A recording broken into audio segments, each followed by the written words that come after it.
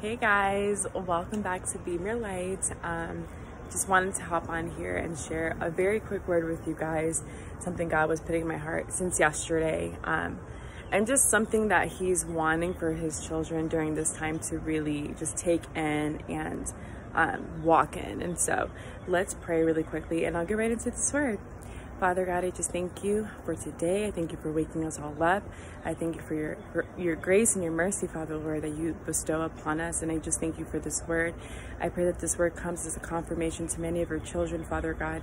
And I pray that you will have your way. You will speak through my lips like clay, and that I am not relying on my own abilities, but through your supernatural wisdom, Father God, that I will speak boldly and with your faithfulness over every single one of us, Father God, that you will keep us, you will continue to anoint us and allow us to walk in the gifts and callings you've placed over our lives. In Jesus' name we pray. Amen. So one thing God was showing me is about his grace and his mercy.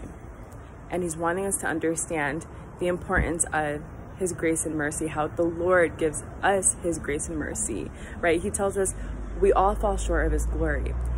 And when we do, when we stumble, when we have a little bump in the road, his grace and mercy is there to show us that we can keep going, that he can raise up our faith, that he is with us, that he will never leave us, he will never forsake us. And so he was just showing me within my own personal walk, my own life, about grace and mercy, and showing that, sharing that with other people, because no one's perfect. We all go through our own little battles. We're all facing circumstances that we're needing God to provide and to guide us through. And so this is just a very quick word, but he was just showing me how when we give grace and mercy unto others, the Lord's going to continue to show up in our lives with his grace, with his mercy.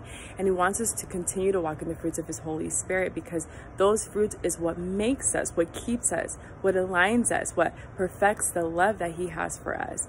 And so if you're in a situation in your life where the Lord is truly just teaching you the mantles of the fruits of his Spirit, and you're learning to put them on, I promise you, as you put them on, he's just making you into a new creation, showing you new things, giving you vision, allowing you to taste and see his sovereignty.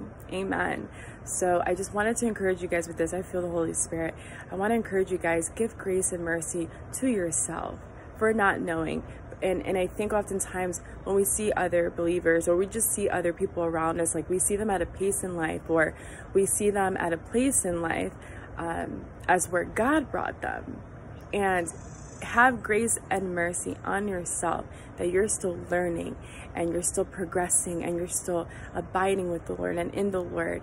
And he's teaching you where you are currently is where he wants you. Amen. So I pray that this word encourages you guys. I love you guys so much. And I'll talk to you guys soon. God bless you all.